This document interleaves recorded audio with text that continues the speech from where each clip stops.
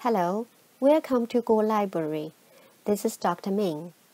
We continue our program, Maura's Moxie, talking about the CCP's accomplices in the US. The questions are, how have the American elites in Washington, Silicon Valley, and Wall Street, as well as business associations, human rights organizations, and world-class universities, sold out America to the CCP? What made Maura write about Google kowtowing to the CCP in 2008? How has the Americans' political sentiment towards the CCP changed? Over to Maura. Billionaire elites take the side of the CCP, and many of our politicians who've been bought by the CCP and take CCP money happily with no shame at all. No. And those same elites, those American elites, sold out the American people when they shipped all their jobs to communist China.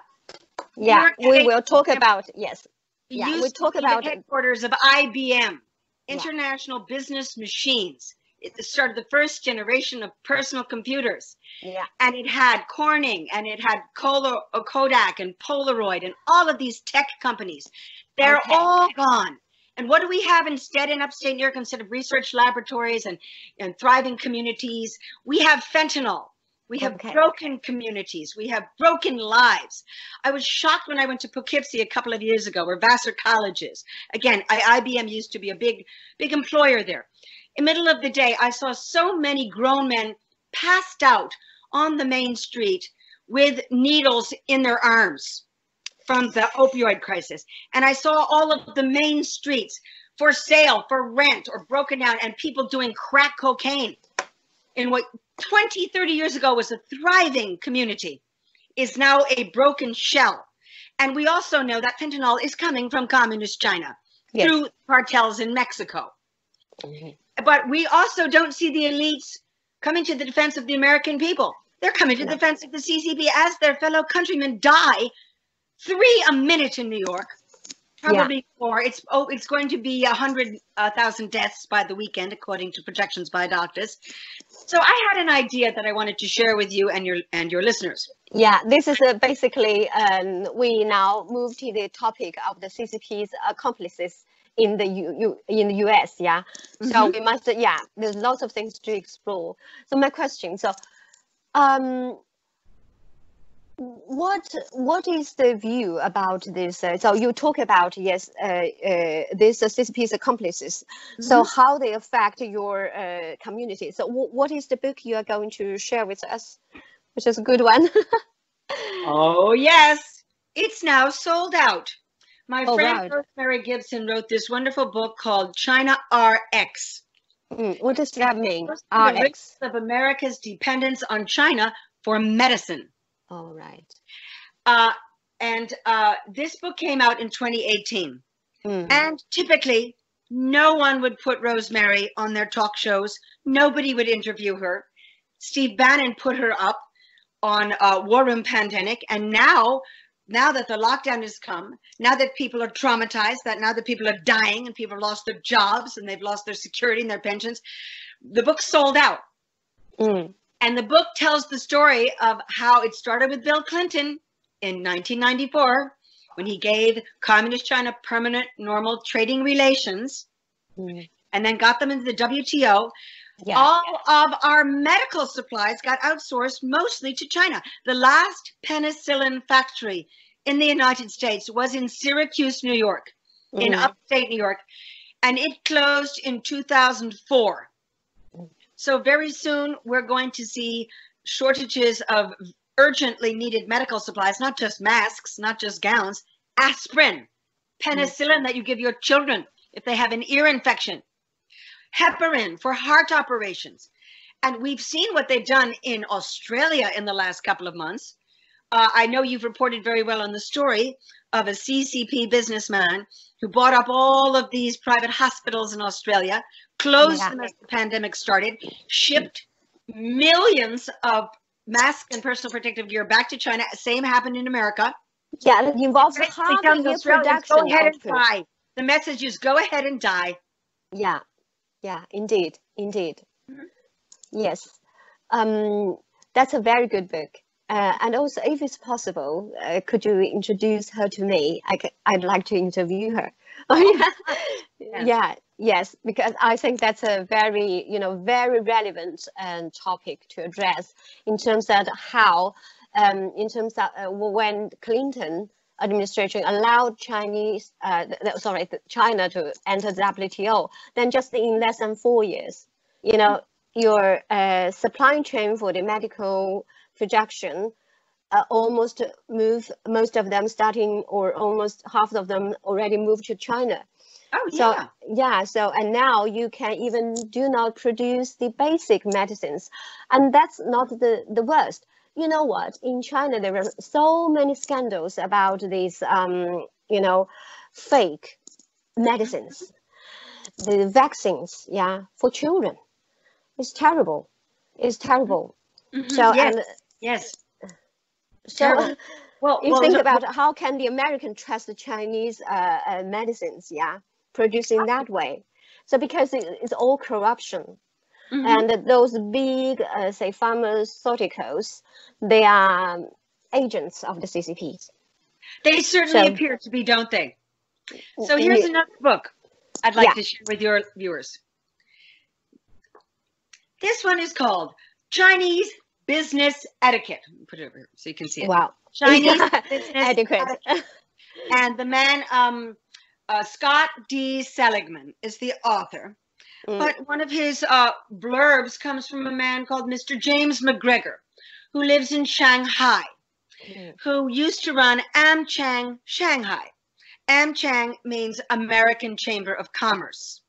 The AmCham Shanghai Twitter feed has always been the most blatant and naked display of the elite's preference for China's one-party communist dictatorship over what they call our messy democracy. They've really toned it down since the lockdown happened, but don't worry, guys. I've got screenshots. I've been following you, and I have a file with all the things you've said, the outrageous things that you've said about the Chinese people and about the American people. Well, here's a good one from Mr. James McGregor that he said in an interview at the end of January, when everyone in the elite in China knew full well that this pandemic was raging out of Wuhan, and they let everybody travel for Lunar New Year, which was January 15th. Yeah. Oh, January 29th, Mr. McGregor gave an interview where he was saying, we've done such a great job relocating the American supply chain to China, and we have bigger plans to have for the future. And all this talk about the concentration camps in Xinjiang is so much blather. So much blather. What if it was his mother, his father, his child, or himself being tortured in a communist concentration camp for the crime of practicing your religion or expressing your ethnic identity? He doesn't care about human life. I would like all these elites to go and spend a day in a Chinese concentration camp and then tell us how terrific it was. So much blather. Well, yes, that's about the American Chamber of Commerce in Shanghai. Oh, there are lots of stories. Follow you can find feed. Yes. Follow them. Yeah. Okay. Would you like to talk about those bankers in Wall Street? So, have you? So, for example, tell us you're writing about Google. Oh wow, that's Silicon Valley, and the CCP in 2008. So, what made you write it? You talk about you published an article about. Question. Thank you for asking these very straightforward questions, because why did I write it? Because it was shocking, and it was morally reprehensible, and it was outrageous. Okay. And to see that what happened was executives from Yahoo and Google and Bill Gates's Microsoft. Don't forget Big Bill Gates. CCP collaborator #1. Oh, sorry, Tim Cook, and also Bill Clinton.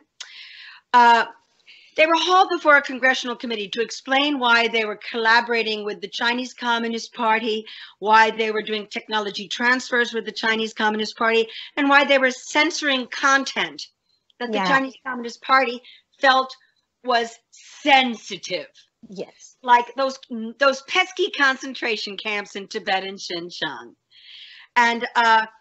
And they basically waffled. You know, they took the Fifth Amendment and they just kept on doing it because most politicians have been bought and sold by the same Wall Street criminals who sold us out to the CCP, who wine and dine. Xi Jinping, Hu Jintao, Li Peng, Jiang Zemin, all these characters, whenever they come to town, they get a red carpet. They get a banquet. Mark Zuckerberg is always there. Bill Gates is there. Everybody's smiling for her, but the poor Dalai Lama, His Holiness Dalai Lama, in 2009, President Obama declined to meet with the Dalai Lama. He was the first president since George H.W. Bush first met with the Dalai Lama to refuse to receive him in the White House from Chinese pressure, and also because his Secretary of State, Hillary Clinton, insisted upon it because she's so tight with the CCP.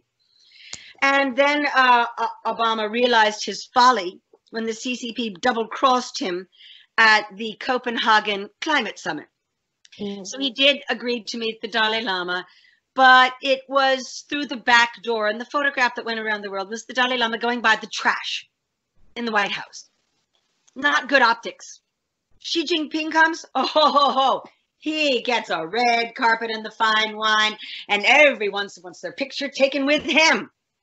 Well, it's not going to be a very good look now when you've got tens of thousands of Americans whose lives have been destroyed by the CCP virus. So I think this is a very critical moment. Back to your question about these elites. Here's an idea that I came up with many, many years ago. And I abandoned it because in the Tibet movement, the problem we have is we have no resources. No one will fund us. You can't get a penny to do any serious work about Tibet. Believe me, I've tried. You'd be able to get like a little consultancy here, maybe a 1 month funding there, on a writing assignment here or there, whatever, but not enough to really take on the most powerful people in our society who have empowered the criminals who hold hostage the 1.4 billion people in China. You know, you need resources to do this, and we never had any.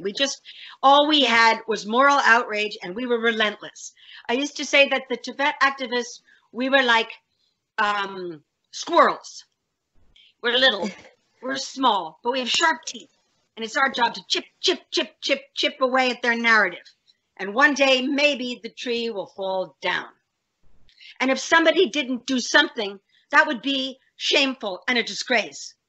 Well, at least somebody did something. At least myself and Students for a Free Tibet, we were out there every time a Chinese dictator came to town with our Tibetan flags, chanting China lies, people die. And which side are you on, boys? That's the question I'd like to ask these Wall Street elites. You can see them very nervous right now. They're very nervous. The AmCham Shanghai guys, you watch their Twitter feed, they're trying to walk it back a little bit. Sorry, we have the record. We have a record. I've been keeping record, and I've got files. Yeah, the technology companies, yes, they have. Sorry? Sorry, I say talking about the technology companies really help the CCP. Yeah, they censor the internet on the internet. Anything that would displease the CCP, they will try to, you know, to cover it up.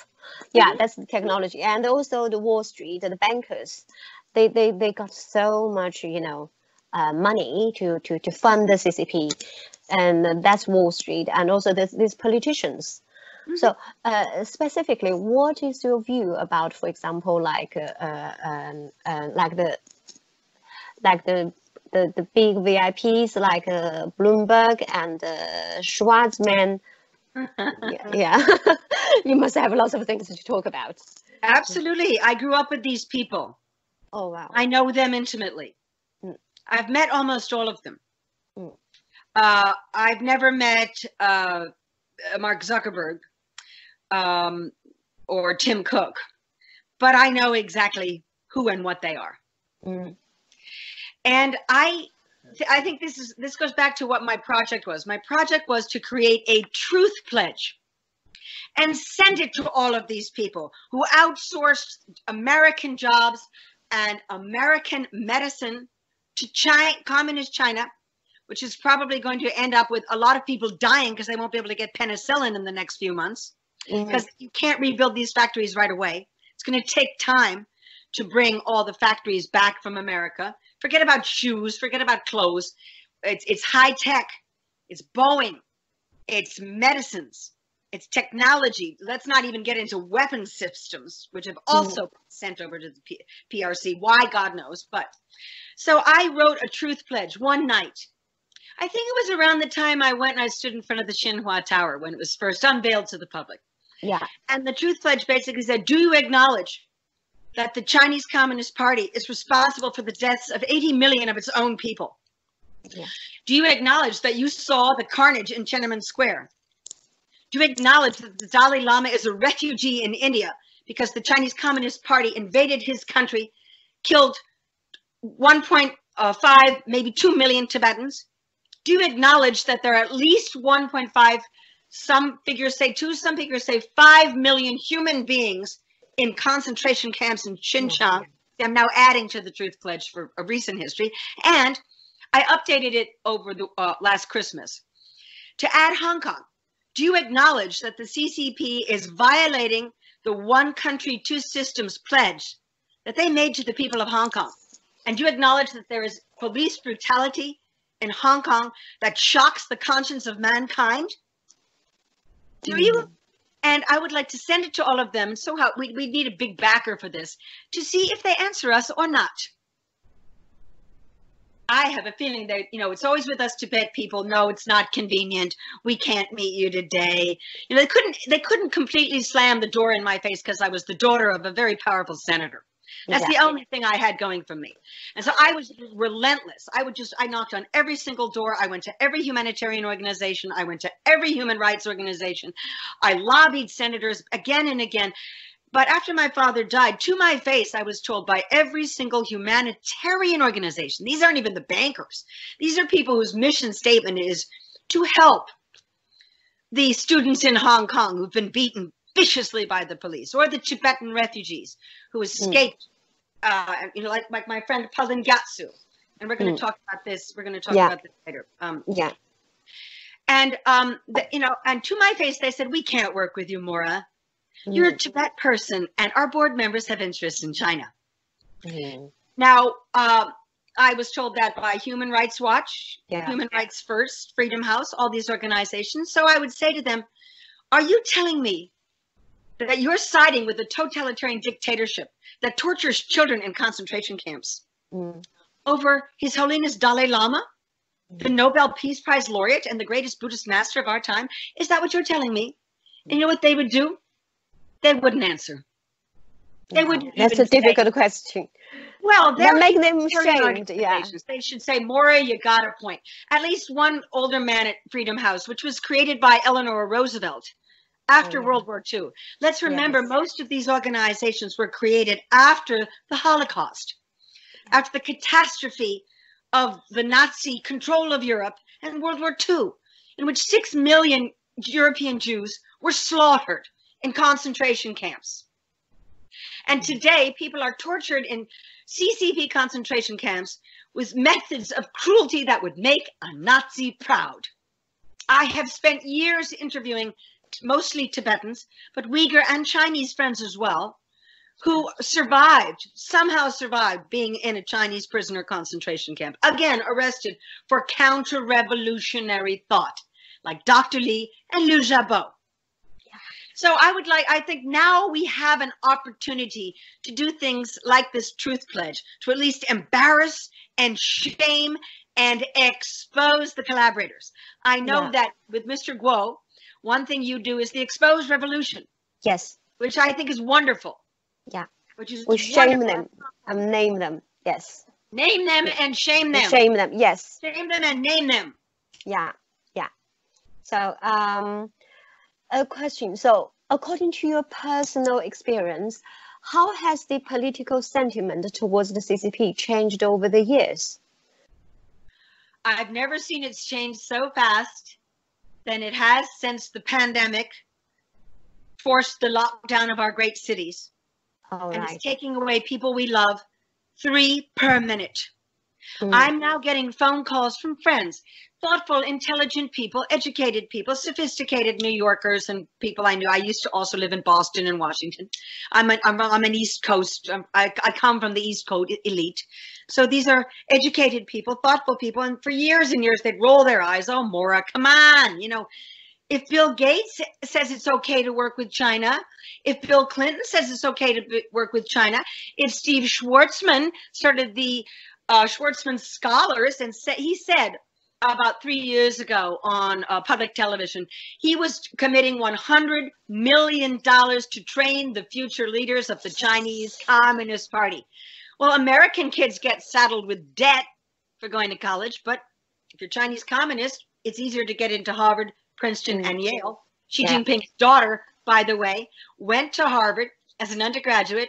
She was in class of 2014, but they also gave her a pseudonym, and Harvard totally collaborated with this. And a friend of mine who is was an admissions counselor at Princeton and later at Harvard said, if your father is a Chinese communist, it's much easier to get into a top college than if your grandfather built that college.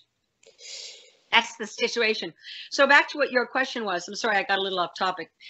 People are calling me in tears saying, Maura, you were right. You were right. You were right about China. I'm sorry I didn't listen more. I'm sorry I didn't pay attention more. But Maura, I'm really glad you did bring it to my attention, because at least it was sort of in the back of my mind that something's wrong here. It's not quite right. Yeah. Yeah. But this is such a high price to pay. Yes, it is. Yeah, for them to learn it finally. So yeah, it's too high. It is too high. So yeah, and thank you so much. So we talk about the CCP's accomplices.